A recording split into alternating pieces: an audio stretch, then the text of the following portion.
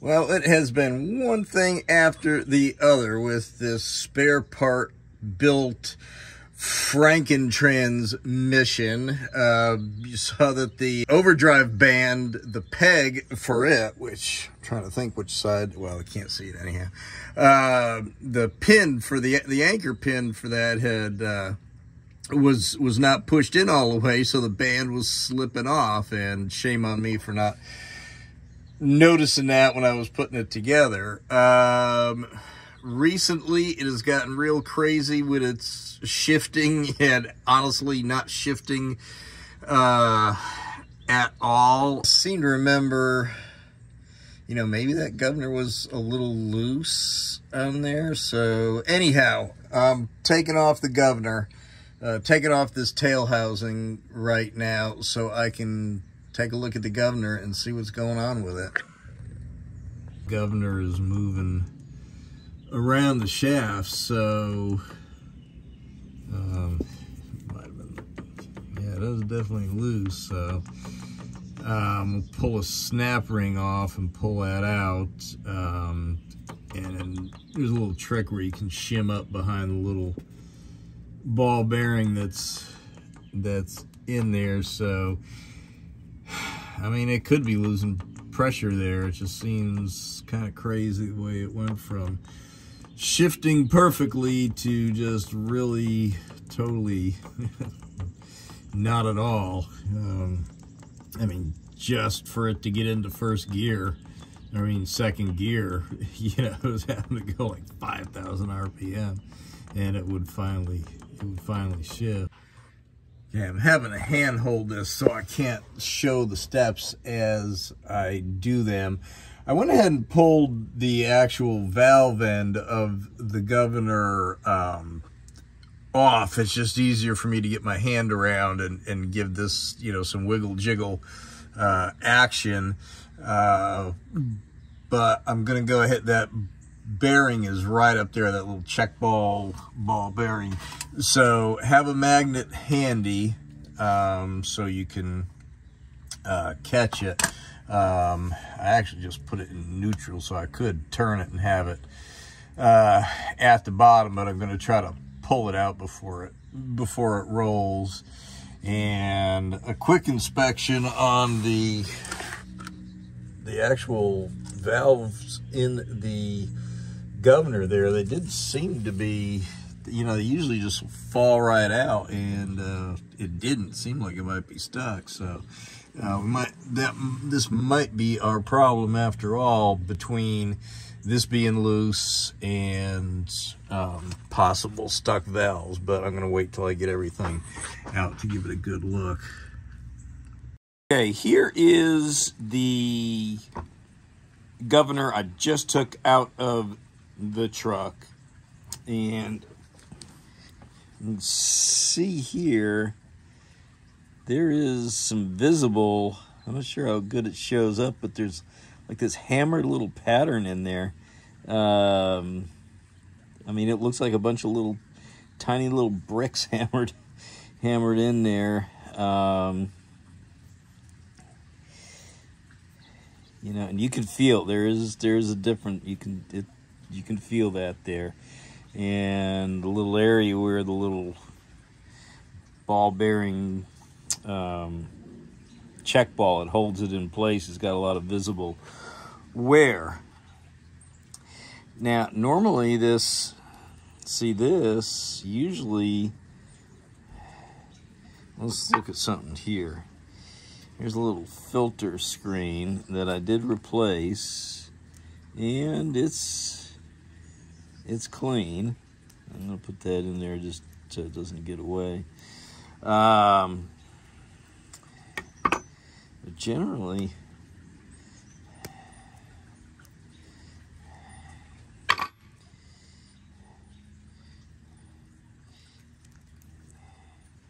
yeah, that is not moving all that easy. An 82 casting that they used all the way up until 89. Because I'm going to show you here this 81 1980 that is actually E0, so that is 1980. So Let's open this up and see what's going on. Honestly, I think I'm gonna put, this is the one, this governor here is actually the one that was on the tail shaft of the Franken transmission that's in there. So I got a feeling that, yeah, see these, that should actually just kind of like fall right out of there. So this thing is probably, it would be reasonable to think that this is indeed a problem.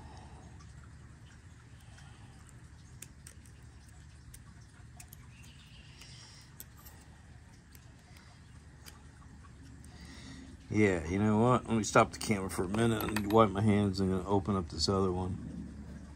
All right, so I believe might be onto something here. I had to actually get in here and pry this stuff loose. These, all these little weights and spool valves, or they're kind of both, they're weights and spool valves. That's how it works as a centrifugal governor.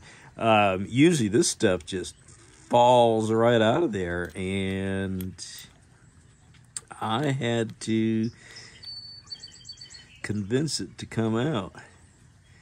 So let's, yeah, in fact, right there, that hangs up. So just for giggles and grins, let's take a look at this. This one that was originally on the tail shaft that is actually in the truck right now. Whoops.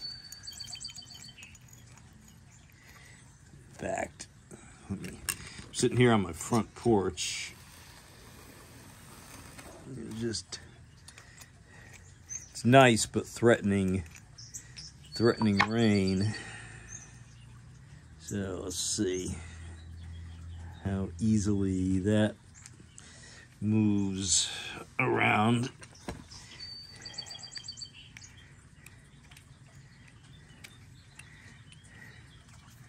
It's having a little bit of problem as well, but not as much. So I'm going to soak, I'm actually going to put this one back in. I'm just going to clean this one up.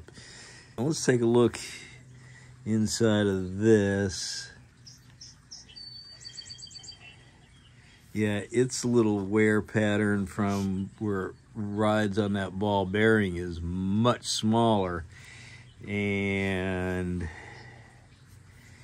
inside here, it almost looks like a crack at first.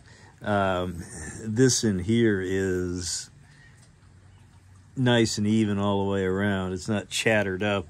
So that valve has been like really getting hammered. So I'm going to clean this one, and then the other little trick I might do is take an O-ring and cut a little section out of an O-ring and stick it up on the back side of where the little ball bearing goes into the hole in the tail shaft, and that helps push it out, which pulls it tighter, pulls these two holes here tighter against the shaft. So yeah, I'm thinking I was two things going on: losing a lot of pressure from that chattering and that wiggle that it had, and the fact that the the valves in this one were just not moving. I mean, even this one I had to give it a little bit of a hand, but then they came loose. So I'm gonna clean that up, and then we'll put it all back in the truck. Okay, so you can hear that, you can see that. Oops, gotta make sure I don't lose my little screen. All right, that's how that should work. That spool valve should move back and forth nice and easy. It should rattle around. Like I said, usually when you take these things apart, the stuff just all falls out the bottom. This one here, this is the one I just took out of there. I mean, I've been monkeying with it, so yeah, it is starting to move, but man, it does not come up to the top nice and free and easy. see it.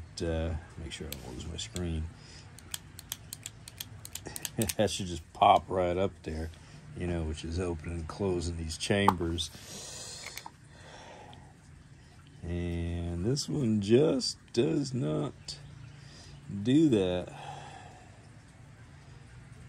So, all right, I feel good about that. And again, now with this cleaned up a little bit, I mean, I can see that there is a little bit of wear in there, but not like this other one that's just, you know,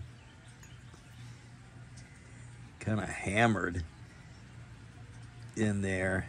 So we'll see how this fits when I put it on the tail shaft, if need be, and I need to put a little cut section of O-ring up behind the that check ball bearing, you know, then I'll show you that. I might show you that anyhow, but let me see how this all goes together and fits before the rain gets here. And something very important, I pointed this out in the actual transmission build video. See these two holes? These go towards the front of the truck, towards the transmission, towards the radiator, however you want to look at it. These go towards the front, and equally when you put it together, you've got one hole here, and then you've got this chamber right there. Well, those line up like this. All right, so that goes towards the front. So this is the side looking from the back that you should see. You shouldn't see this, which would have that plate on it. So you shouldn't see that if you put it on there the right way.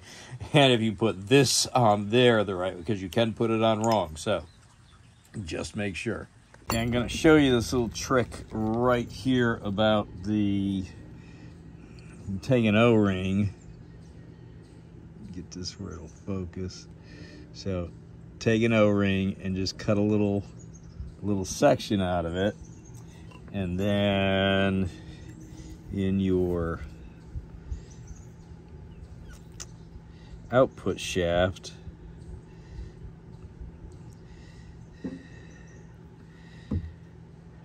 where your ball bearing goes, you put that little guy in there, and then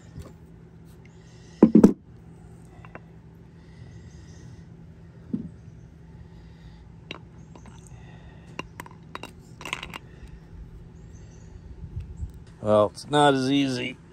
It's easier to do when this is held in the transmission. But anyhow, you get the idea. That little rubber is going to be squishing up against it. You can see in there, you can see the green little piece of O-ring that's in there. And kind of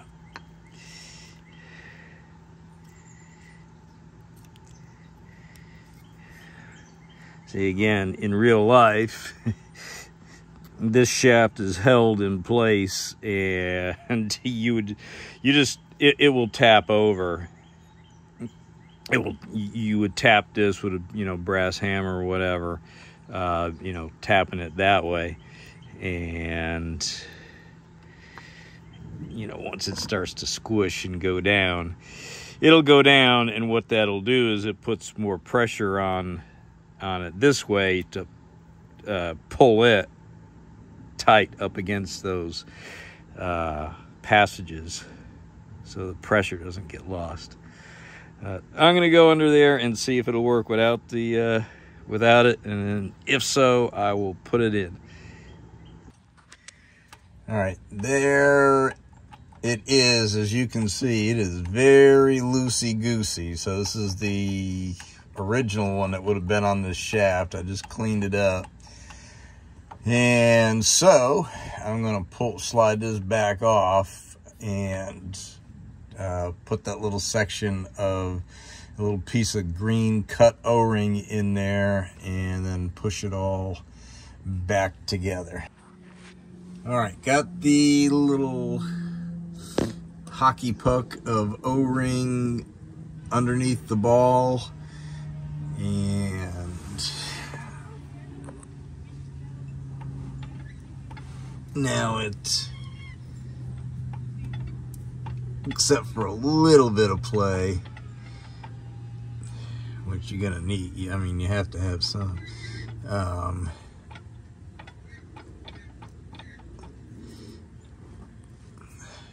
I can see with my eyes, but I can't really see it with the camera. Let's see. There. Yeah, the shaft moves with the governor. Now, where before the governor moved, then the shaft moved. So before the rain comes, let me go ahead and get all this together and maybe get a test drive in. The other thing I just wanted to add in is these governors on the Ford is like the modulator valve on a GM, like a Turbo 350, Turbo 400, whatever. And that's why the darn thing, if this thing isn't letting fluid go through the right passages, it's not going to shift. So, you know, that's why it'll go into first, it'll go into reverse and move with no problem. But, you know, like a GM, if you had the vacuum line off the modulator valve, it's gonna go to, you know, 6,000 RPM and it ain't gonna shift. So that's what this does.